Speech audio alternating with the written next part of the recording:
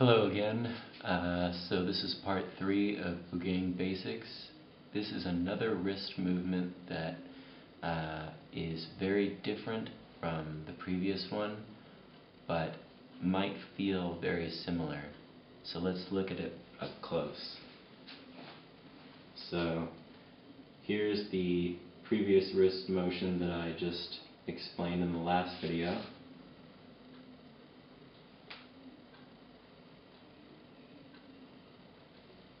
And this is the next one.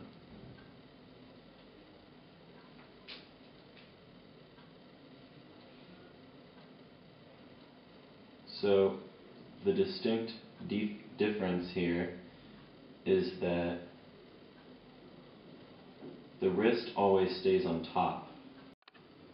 Alright, so here's that motion slowed down, step by step.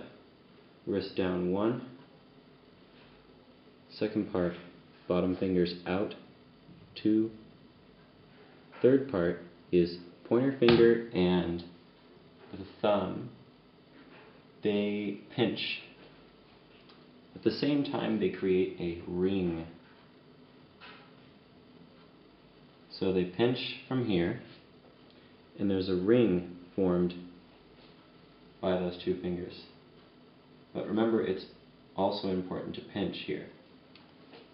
So, first part, wrist down, bottom fingers out, pinch, and ring. Buugeng comes around. At this point, I start to slide. So you see my hand comes around like this. Now these fingers are on top, and they can provide extra momentum to the Buugeng. They move it around. Then, keeping that ring, I slide my hand like so, and then bring my fingers back down on the Buugeng, and then we're back at step 1 again, where the wrist goes down. Okay, so again, all the motions. Wrist down, bottom fingers out, pinch, ring. The momentum here is what allows you to slide like that. It's very difficult to do this move at such a slow speed. I'm actually holding it down here so I can show you. So, slides around, bottom fingers push. Then, at this point, they provided some momentum. I can slide back to the starting position. Okay, here's the reverse motion. I didn't show that in the first part of this video, so here it is fast.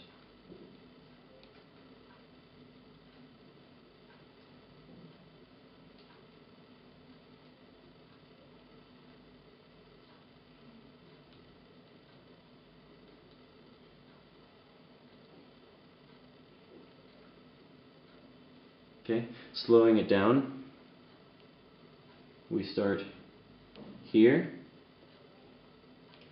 we push down like that, these fingers come off,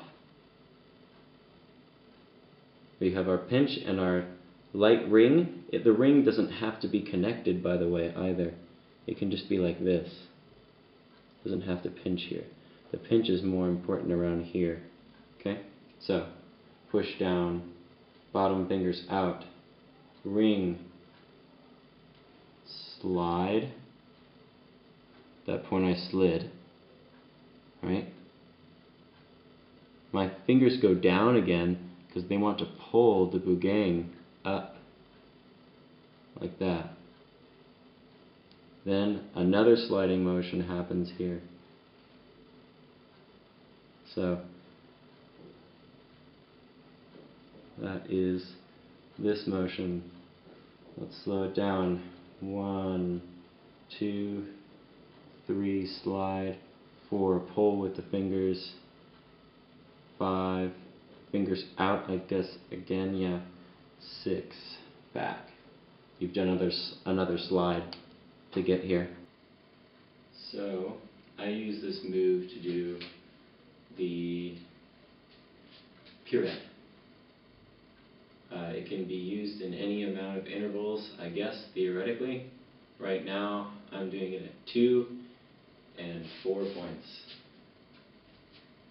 So these two and these two, I guess you could also do 6, 8, more and more and more intervals. The fluidity really matters here. That's why it's a little bit more difficult for me to perform it slowly. So